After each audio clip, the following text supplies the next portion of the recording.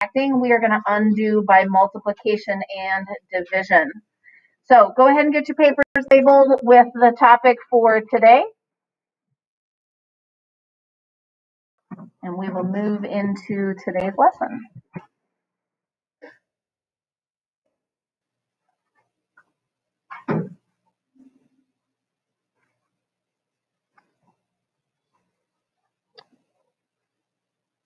There, we got it. Let's see, hour one. This is hour one, Alejandro.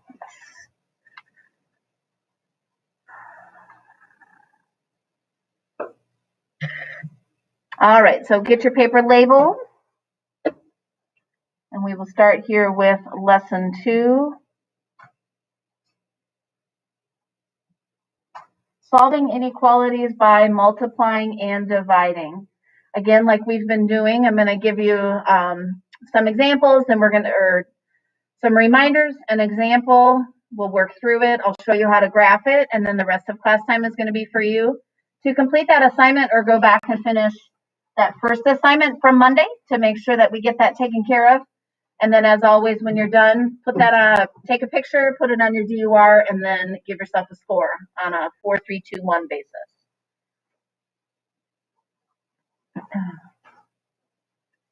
All right, here we go. So we talked the other day about inequalities. So we're just going to do a quick reminder, quick review about the inequality symbols. There are 4 of them. We've got less than.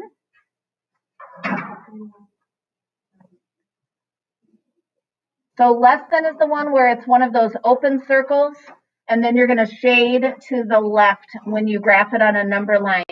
Remember, one of the things that we talked about is if you're having a hard time remembering which symbol, which pointy symbol is the less than symbol, if you hold up your left hand and make a capital letter L, and you rotate your hand sideways, it will make a capital letter L. So as a reminder, that one is the less than. L, left, and less than both start with L. We also have the greater than symbol, so we know that when it's open, facing open to the left, that is the greater than symbol. And just like less than, it's an open circle, but instead of shading to the left, we shade to the right.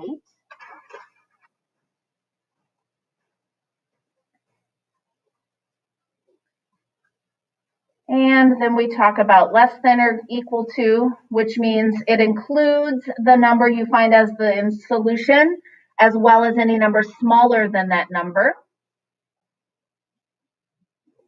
And last but not least, greater than or equal to.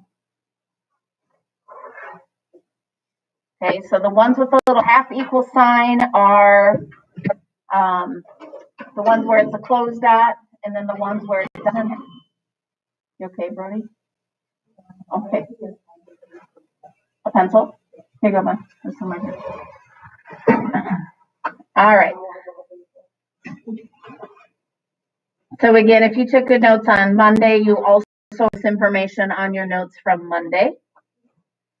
So again, we've got those 4 symbols depending on which one we need. Again, if it has that little half equal sign, you're going to use the closed dot. And if it doesn't have the half equal sign, you're going to do the open circle. If you are in person, can you give me a thumbs up if you're ready to move on? If you are at home, can you click your raise hand button so I know?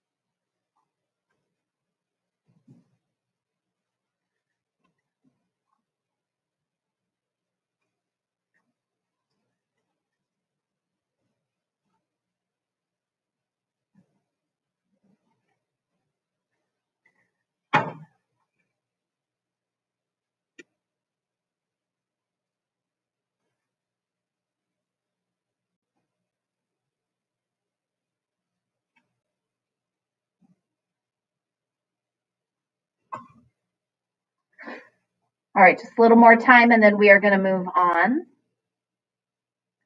Again, we've got those four symbols: less than, greater than, less than or equal to, and greater than or equal to.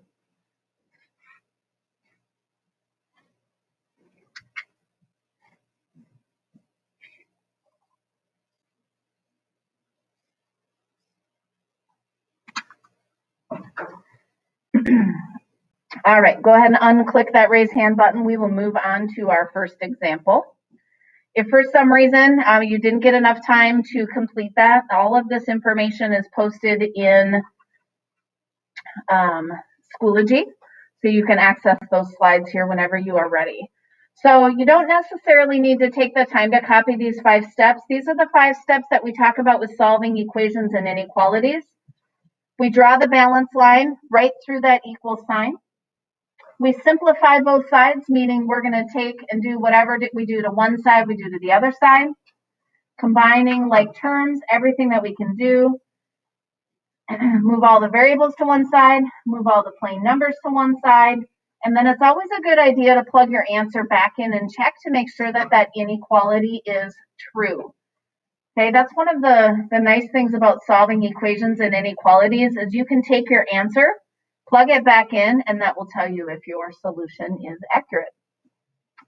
So we're going to solve this inequality, and then we're going to graph it on a number line. So negative 3x is less than 12. Go ahead and write that down on your paper.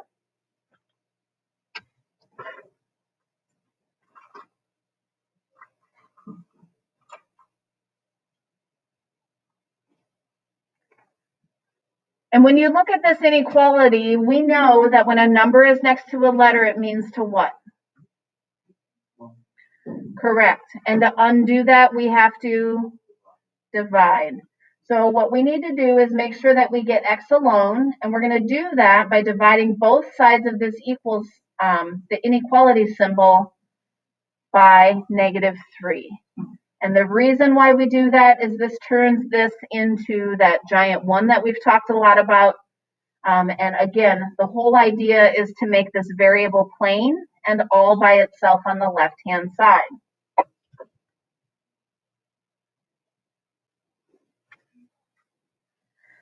So the next thing that we do is we also then have to do 12 divided by negative 3. And so what does that give us? 12 divided by negative 3? 4. Negative 4. Yep. Now, here's the thing that needs to happen is when you multiply, this is the important piece, when you multiply or divide by a negative number, you have to make sure that you flip the inequality symbol. And here's why. If we had said our solution was actually x is less than negative 4, and if I plug something smaller than negative 4, let's say negative 5, back into the equation, and I check it, I know that negative 3 times negative 5 is actually a positive 15. And is 15 less than, oops, that should be a question mark.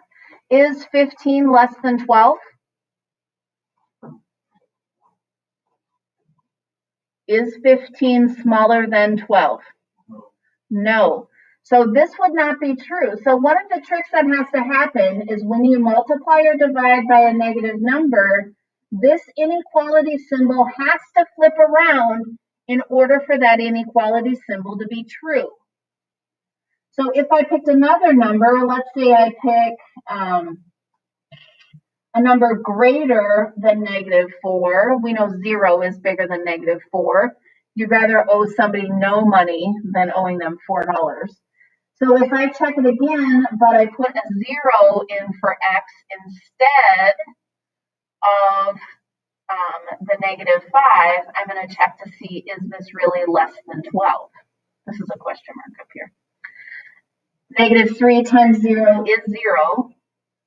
And is 0 less than 12? Yes, it is. So we know that this is our solution to this inequality. This is our solution to the inequality. The key here again, when you multiply and divide, is to flip that inequality symbol around in order for the inequality to be true.